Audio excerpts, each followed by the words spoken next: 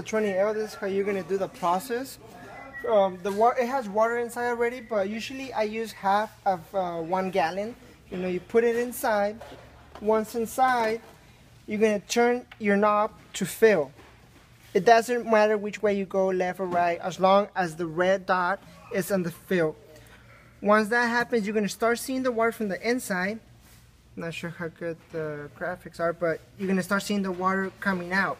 You have to wait, with the door open, you have to wait for the water to get as close as possible to you. So you might, I'm not sure if you can see the water coming out, but once the water is almost dropping, you wanna move your knob to sterilize. Again, with the red dot. Once it's sterilized, the water will stop. Then you can close the door. When closing the door, make sure it is tight enough where you cannot see the threads.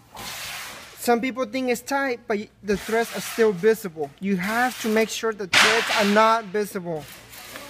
Even though you think it's tight, please make sure the threads are not visible. Once it's tight, all you have to do, make sure the temperature is all the way to the top, and the timer, just move it with whatever time you want to put, and you will start seeing the button start heating. That way you know that everything is working fine.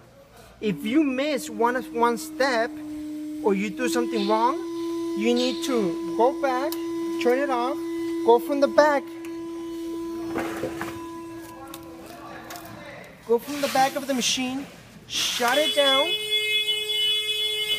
all the lights are off, wait 15 to 20 seconds so the machine can restart itself. Once you wait, you turn it back on, and you will see the machine is gonna start red. The machine is to restart. You do the same exact thing over again. You move your knob to fill. The machine is already filled, but you have to just do the process again so the machine can work properly. Once it's filled, even though you cannot see it, even though you cannot open it, it's filling. You move your knob to sterilize, and you move the other knob to timer. And then you will see this is how it's supposed to look. That means the machine is working properly.